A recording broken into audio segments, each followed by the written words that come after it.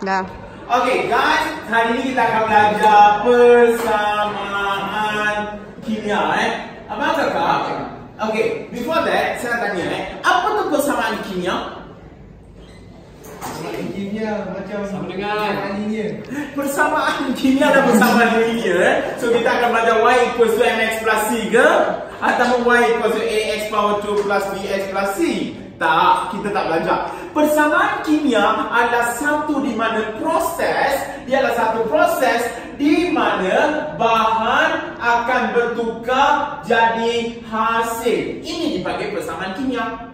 Again persamaan kimia adalah satu proses di mana bahan bertukar jadi hasil. Okay, so it's a process where the reactant change to product. Okay, the main focus over here, you can zoom here as well. Listen, apa tu? Dalam in a very general, in a put it into persamaan kimia chemical equation, then you must understand A bertukar jadi B. Ini adalah persamaan kimia in general. In general, we put it in a very general. Ingat ya pelajar, dalam kimia, asas kepada untuk buat soalan kimia adalah mahir dalam persamaan kimia. Kalau kamu mahir dalam persamaan kimia, bagilah mana-mana soalan sekalipun, kamu tetap boleh jawab. Dengar, persamaan kimia sebenarnya terbahagi kepada dua. Persamaan ionik, dia ada melibatkan ion. Dan juga, dia melibatkan persamaan kovalen. Ada persamaan ion dan persamaan kovalen. Yang itu saya akan cover kemudian. Untuk sekarang ni kita fokus dulu ion. When I say persamaan ion, what come to your mind? Kita ada cation dan anion. Ingat ke tak? Saya dah ajar sebelum ni. Kita ada cation and anion. Jadi kalau nak buat persamaan yang melibatkan Sebatian Ionik, kamu mesti kena tahu cation dan anion. Seperti yang kita sedia maklum, cation adalah benda yang bercharge positif, anion adalah benda yang bercharge negatif. Saya bagi banyak, saya boleh bagi banyak list cation dengan anion. Seperti kita ada contoh-contoh cation. Li positif, Na positif, K positif, Ca2 positif, Mg2 positif, Al3 positif, NH4 positif. Ada lagi tak? Apa lagi kita boleh letak? Maybe Zn2 positif, Fe2 positif, Fe3 positif, and also Cu positive and Cu2 positive and etc. Oh, the most important will be H positive. Kita ada semua ni. Kalau kamu tengok, ini adalah sebahagian daripada cation yang bercharge positif. Tapi saya boleh senaraikan lagi banyak cation and ion. Okay, kalau boleh list ni boleh panjang. Tetapi for your information, inilah yang paling banyak digunakan. Ada student tanya saya, cikgu, saya kena hafal semua charge ni ke? Tak perlu hafal. Tetapi kalau kamu buat banyak latihan, kamu akan terhafal secara automatik. Okay. So what happen? Anion pula kita ada benda yang bercharge negatif. Contohnya F negatif, Cl negatif, Br negatif, I negatif, OH negatif. Apa lagi kita ada?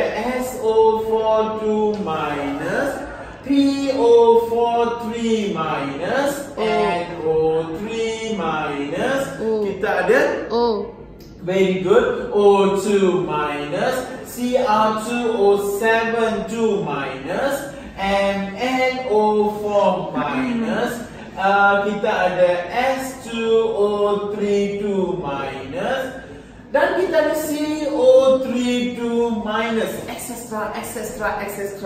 Tetapi inilah asas untuk buat persamaan ionik.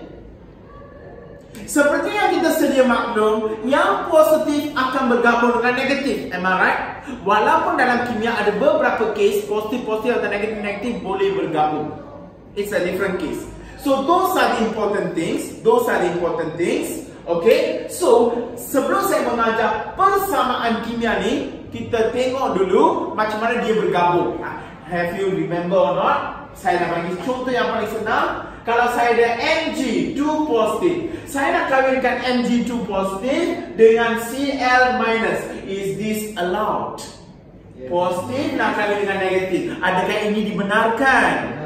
Boleh, boleh. Macam mana nak kawinkan mereka? It's very easy. This number 2 go here. This number 1 go here. You get MgCl2.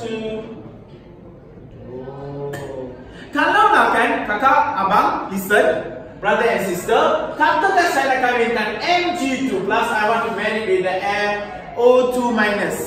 Listen ini ada trik dia tau. Ini ada trik dia sedikit. Kenapa saya cakap ada trik Kau perasan tak, nombor ini dengan nombor ini sama.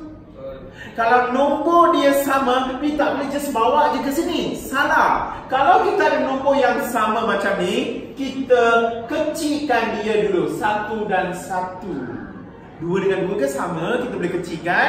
Maka yang kita dapat adalah MgO.